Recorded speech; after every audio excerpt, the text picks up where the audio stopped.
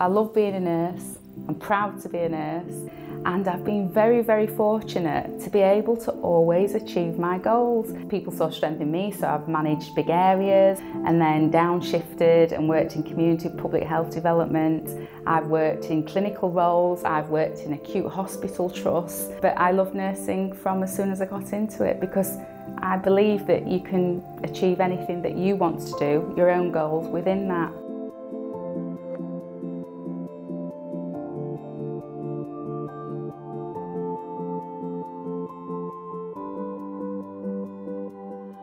An advanced nurse practitioner, what it's about is a level of practice.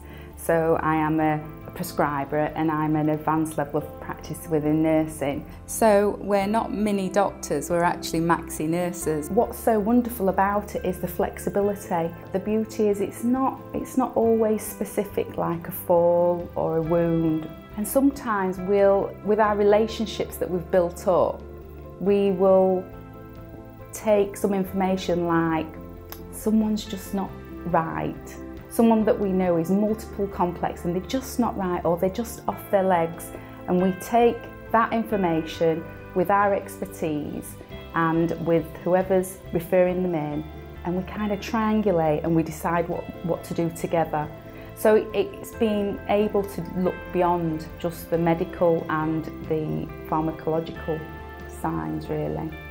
The variety within the role is fantastic. It's a real flexibility, and I think the advanced nurse practitioner role has scope for innovation and to try out things, perhaps fail at a few things and then achieve at other things. And that's the part of the service development I love. Things like co-producing services with community and voluntary sector.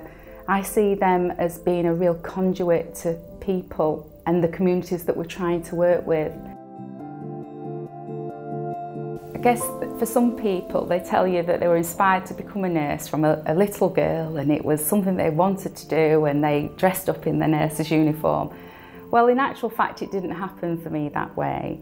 I come from an inner city, quite challenging deprivation levels within that city, and I left school with no qualifications.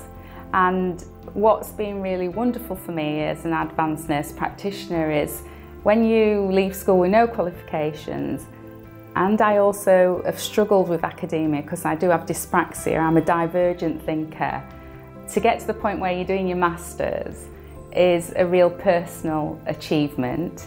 And really, if I take it back to that inclusiveness and social mobility, that's always been at the heart of a lot of what I've been about, really. So as long as I am doing what I want to do, that makes me happy.